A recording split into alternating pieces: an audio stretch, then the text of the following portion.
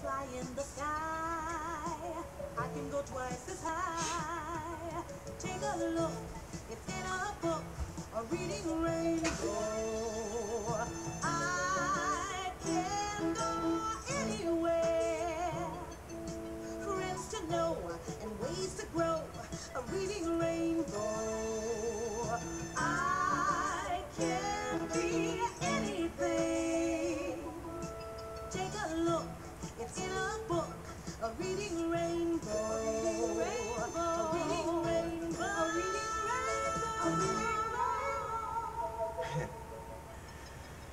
rainbow. Read aloud, think aloud. Pfeiffer's People. I'll be looking at a monologue and talking about how to connect it to yourself, the world, and other texts. So here we go. Bernard. I never used to go out on the street. I was always afraid I'd get beat up. I knew it was a stupid fear. I knew it was unrealistic, and I looked up statistics on people who got beat up when they went out on the street. It's surprisingly small. I'm not a very big man. I'm small and somewhat frail, although I can move a couch if someone asks me. But I've been afraid. I've been in fights, scuffles, and I can relate to this character based on his fear. Surprisingly small. But still, I had my food delivered. I had my newspapers delivered. All my dates were at my house. And as long as I didn't go out on the street, I seemed to be fine. Until one day, I was sitting comfortably in my living room when it suddenly came to me that I did not dare go into the kitchen. That if I went into the kitchen, I'd get beat up.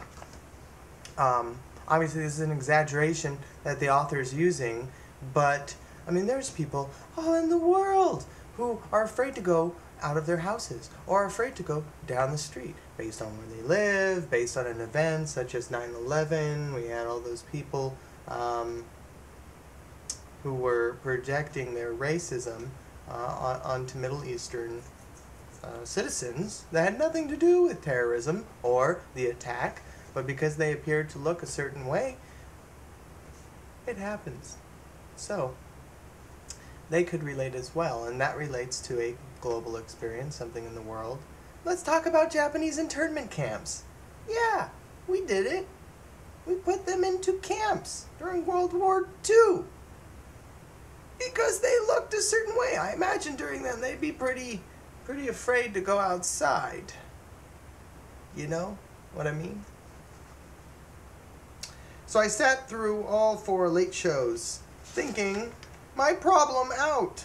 And at 5 in the morning, I finally concluded that it wasn't anybody on the outside I was afraid of.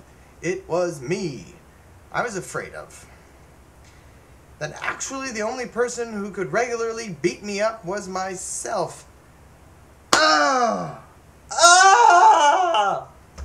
It is true. We are our own worst critics and sometimes enemies.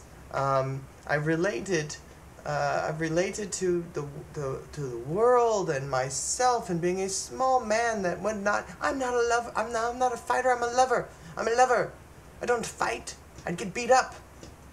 So textually, if I compare this to other texts within our unit, we're looking at acting theory, acting resources, and Richard Bolvlovsky in the first 6 lessons comments on not imitating an emotion or memory, but recreating a memory. And rather than get up and pretend to be afraid to leave my house or something, I'm going to try to draw from my own personal experiences and recreate that experience for an audience so that they can, connect their own fears to it and sit in the audience and go like, I've been afraid too. I totally understand this guy. This character is really developed. It's very round. So there you go.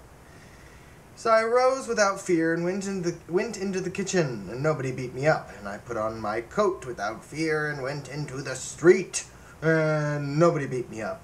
For the first time in years, I felt alive. I knew I would never be afraid again. I felt so good that the first couple I saw, I beat up.